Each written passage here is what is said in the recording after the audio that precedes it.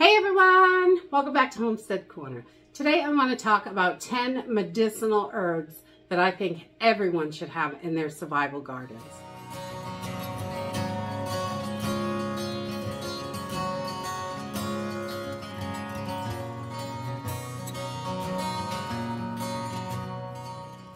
So when we are planning our survival gardens, I think it is so important to incorporate herbs into those survival gardens.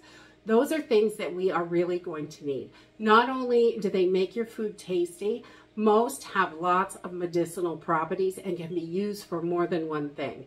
And that is always wonderful. And having these medicinal herbs can really help your family through sicknesses and different things like that, help calm your nerves. There's lots and lots of uses for herbs, and figuring out which herbs are best for your family is really important.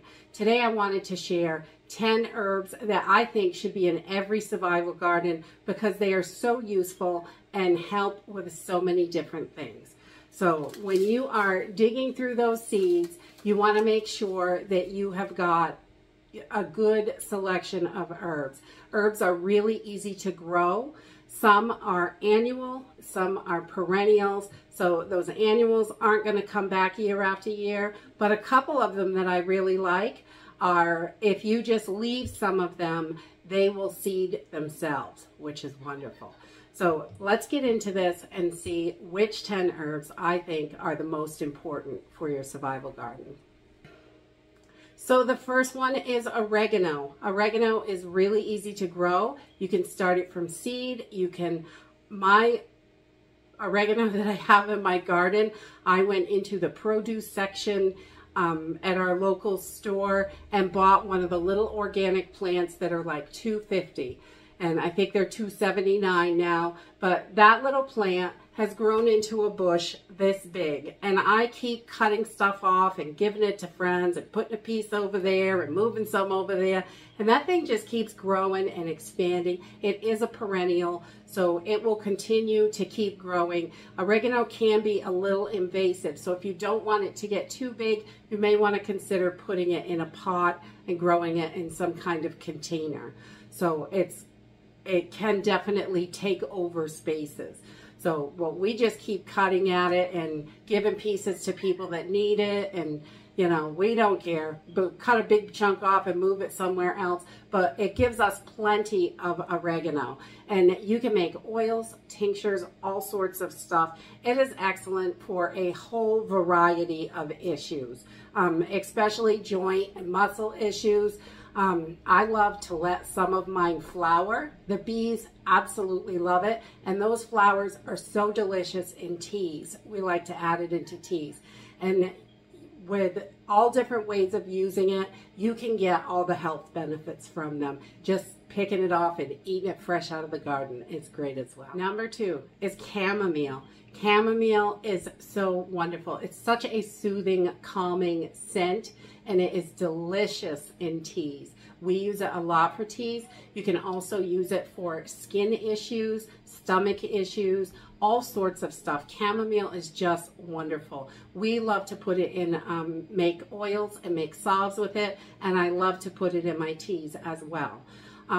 Chamomile is one of those flowers that's annual, but instead of replanting it every year, if you just leave some of the flowers out there, we clip and clip and clip, and when we're coming towards the end of it, we like to leave the rest of it, and that way it dries, it drops the seeds, and it comes up next year, and I don't have to put any effort into it. It's really quite simple. So I love that part of it, so you don't have to replant it every year. Number 3 is lavender. Lavender is another one of those delicious flowers in teas. You can drink it, you can make tinctures, oils, tons of things. It's very calming and soothing because it actually, the scent of it helps slow down the activity in your nervous system so you can get better rest and relaxation, which is really wonderful.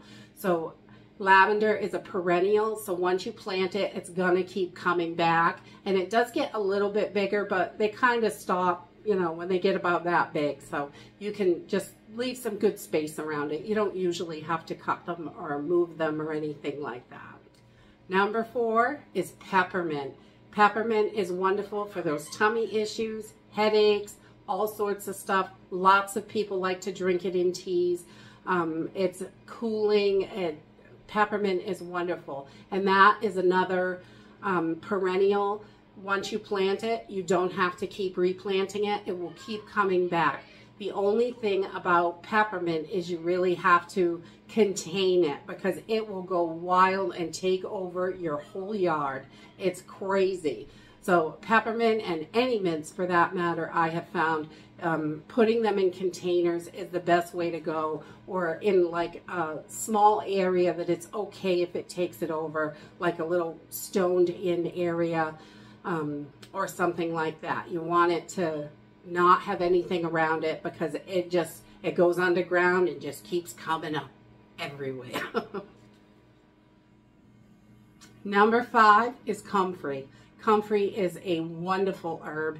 It also is invasive, and it will spread and spread, so you have to be careful with it. I heard there's a kind that doesn't spread, but I have not grown that. The one that I got was just roots from someone I knew that was moving. They were digging some up and gave me a bag full of roots. I don't know that you could even kill comfrey. It just keeps, it's so strong. It is such a wonderful plant. They have used it previously. You can take the whole leaves and dry them, and if you have a fractured bone or anything like that, you can wrap it. You can make a poultice, all sorts of stuff with it. It's good for a host of things. It's wonderful for your compost. It's wonderful for your chickens. You can use it for toothaches. There's just so many different things. Comfrey is absolutely wonderful. Again, it's excellent in salves for a host of skin issues, all sorts of stuff. So we like to make sure that we have comfrey growing in the garden, and it just keeps coming back year after year. And you can dig up the roots and break them in half and cut them with a shovel, and I don't think you could kill comfrey. I don't know if it's humanly possible to kill it. It's a great herb, and it is very strong. It just grows and grows, and it can grow in partial shade as well, which is nice. Number 6 is calendula. Calendula is absolutely wonderful for the skin. It is great in diaper rash ointment. You can use it for a host of different things. It's very soothing when you have scrapes and bruises and things like that. We like to use it in our salves. It's just excellent on the skin for all sorts of different rashes and skin issues, dryness, eczema. It works wonderfully. So this one is an annual, so saving the little heads and drying them and getting the seeds out of there. You want to let it go to a full bloom and get the seeds. But when you dry it, you can kind of shake those seeds off and then keep the head for your medicinal uses, and you've got a little bag of seeds so you can replant it every year. Number 7, thyme. Thyme is another wonderful herb. It is good for your heart. It's heart healthy. It is it's great for infections, small infections, things like that. You can use it for a whole host of things, and it's delicious on your food. And if we are in an emergency situation, we're going to want as many different flavors as we can get into our foods, and having these herbs, growing them, is making it so you don't have to try and find it or buy it. So thyme is an excellent one to have, and that is a perennial. It will keep coming back. It's like a little bush, and it just keeps coming back every year, year after year. We cut it back and it grows some more, and cut it back and it grows more, and it's one of those plants we have all over the place too. Number 8 is mullein. Mullein is excellent for lung issues. It will help clear out your lungs. It is extremely good for that. You can use it in oils, tinctures, salves. There's so many different things you can do with it. It really is an excellent one. Around here, it grows just wild all over the place in a sunny, sandy area. You see it driving down the road, there's just tons of it. I don't like to pick the stuff on the side of the road, but if you can get away from the road, you know, because you don't want all that toxins from the cars going by and everything in your medicine, that's not good. You can grow it really easily. It loves well-draining, sandy soil. It just loves it, and it thrives. Number 9, lemon balm. Lemon balm is another excellent one. It's great for colic for babies. It's good for indigestion. It is calming and soothing, wonderful in teas. You can make tinctures, oils, all kinds of stuff. You can eat it straight off the plant. It's got a little teeny lemony flavor. It's really excellent herb to have, and it really is another calming, soothing one that can help with anxiety and things like that. So lemon balm is a perennial. Ours comes back year after year. I don't have to keep replanting it. So I really like the perennials and the annuals that drop their own seeds because it makes it simple. Herbs are probably the easiest plants to grow as well. And number 10 is going to be dill. Dill is wonderful for bruises, for all sorts of stuff. It's high in vitamin C, and it has all kinds of good properties to it. It's delicious, fresh in all kinds of salads and things like that. Throw some on your fish, anything that you're eating. Dill is absolutely wonderful. It's also excellent for your pickling, anything like that. So if you love dill pickles, or you can pickle just about anything, you know, carrots, cauliflower, eggs, cucumbers, anything. You can pickle all these vegetables, and having a good supply of dill is wonderful, and it's so good for you. A lot of times our dill is not ready when our cucumbers or anything else we want to pickle is ready. So we dry it and just use it dried. That works as well.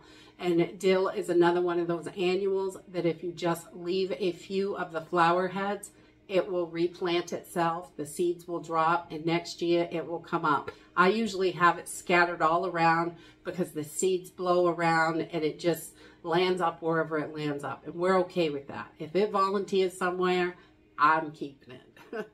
And that is it for my 10 medicinal herbs that I think should be in every survival garden. Herbs really are probably the most easiest thing to grow, and most of them do love sandy, well-draining soil. They like some soil in there, but a lot of sand in it is okay because you really want it to drain well. They don't like to sit in really wet land. So super easy to grow, really wonderful to have to help heal your family. You can use them in so many different ways, and they are just excellent to have. And that is it for today. I hope you like this video, and I hope to see you at the next one. Bye.